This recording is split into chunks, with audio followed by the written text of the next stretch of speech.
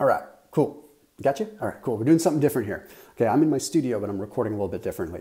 All right, so today's video, we're talking about things that you should avoid putting on your skin. So what I'm gonna give you in this video are ingredients that you should absolutely try to avoid. Okay, so when you're looking on a label for anything that goes on your skin, a lotion, a body wash, a shampoo, a shaving cream, anything like that, these are things that you're going to want to try to avoid. Good news is the FDA is cracking down on a lot of these things, so you're not seeing them as much, but please, by all means, pay very close attention to these ingredients because they're hidden very, very discreetly in a lot of very popular brands, which are going to remain nameless, but either way. So without further ado, let's get into this. But first, please do hit that red subscribe button, and then please hit that bell icon so you can turn on notifications and never ever miss a beat, never miss one of our daily videos. So please hit that subscribe button. It does help us out a ton. Okay, first thing I want to talk about going to be parabens. Now, I'm not going to show the brand of this, but let me show you something really quick. If you look closely, see, wait for this to grab focus, you see something that says methyl paraben. Parabens are one of the most well-known bad things that you're going to find in cosmetics, right? But what exactly is going on? What's it supposed to do? Well, parabens are designed to be sort of anti-mold or antifungal, so they go in there as a preservative. But you have to remember, anything you put on your skin is going to get absorbed into your skin, and it's still going to get in your bloodstream, and it still has to go through a process within the liver. So the liver still has to prioritize the metabolism of a potential toxin. Just because we're not ingesting it doesn't mean it's not getting inside our body. We tend to think that it just stops right there at the skin. It's very important to pay attention to this. So what exactly can a paraben do to you that's so bad? Well, the hard part is I have to be very careful talking about this because most of the studies with parabens are done in very high concentrations or they're done on animals, which means that we can't necessarily take it apples for apples, and that's just my research truth having to come out there. But I will honestly tell you from my recommendation, you should be a little bit cautious or a lot cautious. You see, there was a study that was published in the journal Toxicology that kind of freaked me out a little bit. It took a look at breast cancer cells, and then it also took a look at non-transformed epithelial cells, so from the breast tissue. So basically cancer cells in the breast tissue or non-cancer cells in the breast tissue in this particular case. Well, they found that when they were given or exposed to paraben, it stimulated what is called ESR1, ESR2, and PGR in the cancer cells. This could mean that it's triggering more cancer growth. That scares me. Okay, now I know we can't say this for a given fact, but when you look at that, even in the test tube study, that's a little scary, but it does get a little bit worse. In the non-transformed epithelial cells, they noticed that there was a change, a potential mutation, showing that it could be a carcinogen. It could actually be triggering new cancers. Again, we can't say it 100% just yet because it's not done in humans. We can't label it an official carcinogen, but still, that sketches me out a lot. Now, the other thing that you have to think about is why is a moisturizer typically going to be marketed? It's typically going to be marketed as like anti-aging or to make your skin smooth or skin soft, right? Well, what if I were to tell you that the parabens that are in a lot of moisturizers completely defeat that purpose?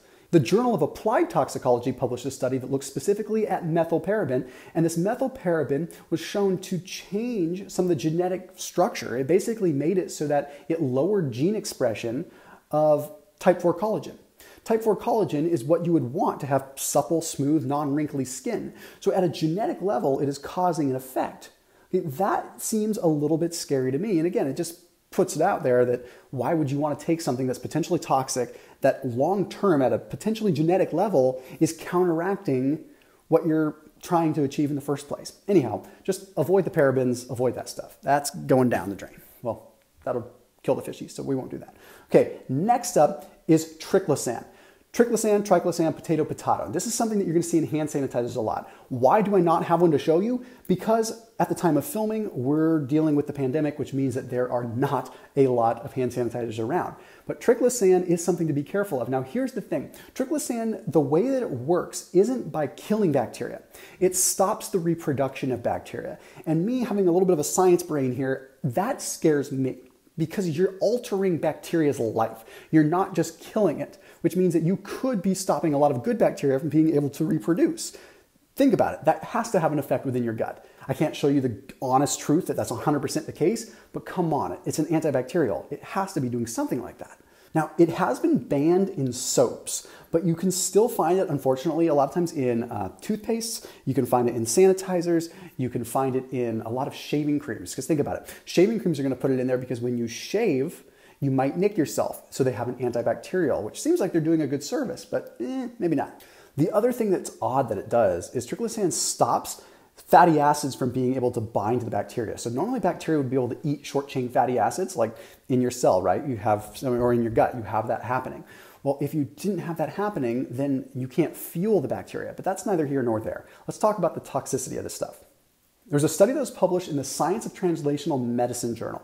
Took a look at 2 different groups. Okay, these were mice, but still interesting. Okay, what they did is they gave one group a diet that contained triclosan, and they gave another group sort of a chemically induced protocol to instill inflammation in their gut. Basically, they chemically induced irritable bowel syndrome.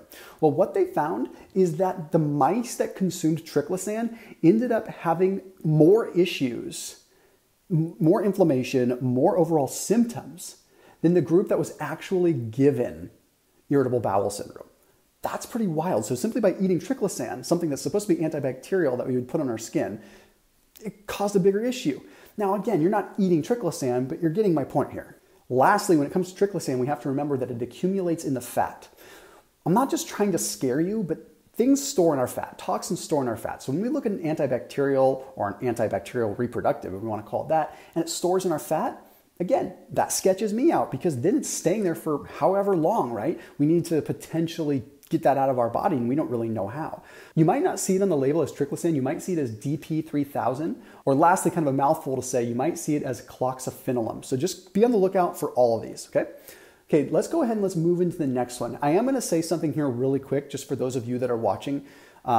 This video was sponsored by a company called drsquatch. It doesn't mean that what I'm putting out there is not true information. I just wanted to be able to teach people what to avoid, what you should get.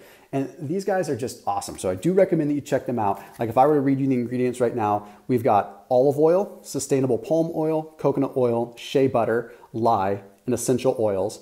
And then we got cedar, rosemary, sea salt, and clay. Okay, so these are really good, clean products that I personally recommend. Yes, this is a sponsored video and I appreciate the heck out of them for supporting this channel right now. But I do recommend that you check them out down below if you're looking for a clean alternative. You do not have to buy it at all. By all means, take the information that I'm giving you and talking about these other ingredients and you can utilize it at the grocery store when you're shopping for things, but I highly recommend that you check them out. And I will say they're a big supporter of this channel. So the best way that you can ever support my channel is to support the sponsors that work out for you, because honestly, that's just how this channel stays afloat, how I pay the team, how I feed my family, and I just appreciate it. I will say the cool thing about them is they're just a lighthearted company. You've probably seen their funny commercials. They're just a good group of people. I highly recommend their soaps. They've got some other products, so you can save some money as well if you use the link down below. Okay, so this next one I want to talk about is one called hydroquinone. Hydroquinone is going to be in the products that you would usually see to get rid of blemishes or to get rid of dark spots. The scary thing is, and I know I'm using that word a lot, is that it alters the pigment. It actually changes the pigmentation. Now, there are some other studies that take it a little bit further and find that it could be altering things at a genetic level. So there was this study that was done out of the Netherlands, and they were demonstrating that hydroquinone could affect our DNA by making it so that cells don't undergo that state of apoptosis. You see, apoptosis is natural cell death. We have cells in our body that when it's time for them to die, it's time to die. It's just their natural selection time. Okay, they have a mutation, whatever. We don't want those mutated cells. Well, they should go through that natural death cycle. Well, it turns out that hydroquinone could be prohibiting that from happening, which means that you might have extra cells that are mutated that shouldn't be there hanging around. So be very, very careful when you're looking around at any cosmetics or anything like that. Hydroquinone, big hydroquin no-no. Okay, you ready for a mouthful on this one? Methyl isothiazolinone, also known as MIT. Now, where are you going to find this? Well, a lot of shower gels and things like that. Take a look. Boom, right there. What's odd about this one is, yes, it's still kind of an antibacterial. Yes, that's kind of the intended purpose, shelf stability, things like that.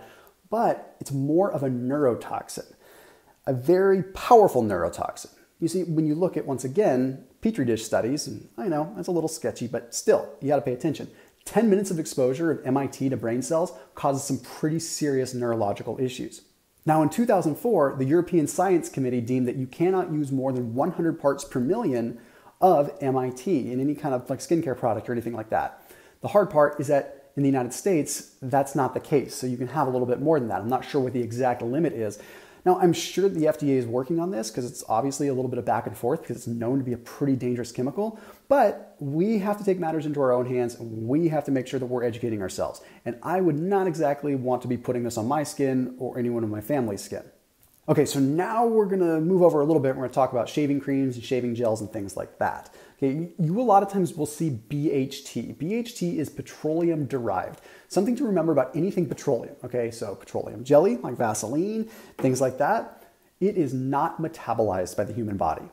It is oil-based, okay? And you're also gonna see it as petrolatum, that's still petroleum, okay? So be very, very careful with that. In fact, I would recommend trying to avoid those kind of things whenever you can. But take a look at the label here. Let me make sure I can find it. Yeah, okay. See that BHT down there? Come on, focus. So the European Commission of Endocrine Function labeled this a Category 1 priority, which means they found it to be pretty darn toxic. The reason they found it to be pretty darn toxic, hormone function, okay? So we don't have concrete evidence that would be enough to say this is dangerous and it's going to alter your hormones. But we're getting recognized somewhere with that. Okay, so if it's affecting your hormones, probably because it's petroleum and it's just not being metabolized and it's throwing the body off, it's enough for me to not want to be putting it on my body. Now, normally, like I said, in a lot of these shaving creams and shaving gels, you'll see triclosan or some other kind of antibacterial, but you do have to be careful with the preservatives too, especially the petroleum stuff, because it's trying to make it really smooth, but also act as a preservative. Some of the early evidence is starting to show that it may mimic estrogen within the body, which I want to say a lot of this stuff that I'm talking about, that's the big concern. They could be xenoestrogens, okay? They could be triggering estrogen production because they mimic estrogens. So that means the estrogen receptors see it as estrogen, and in men especially, that's going to cause potential water retention, it's gonna cause potential fat accumulation, it's gonna cause more potential sex hormone binding globulin. I'm very careful to say potential with this stuff because a lot of it is still nebulous. Now again, a lot of the research in the world of BHT is done in mice that have forestomachs, right? So when you're measuring stuff in the forestomachs, it's not always equatable over to the human studies, which upsets a lot of people because they say, wait a minute, this is concrete stuff, we're just seeing it in a mouse, not in a human. But again, I wouldn't be referencing the good science if I didn't mention that. So these are the things that I really highly recommend that you avoid. When you're going into the grocery store, when you're going into a cosmetic store, be on the lookout for this stuff. And again, please do check out drsquatch. They're funny, they're awesome, they're lighthearted, but most importantly, they're just good, clean products, and they're supporting the heck out of this channel. So please check them out down below in the description, and I will see you tomorrow.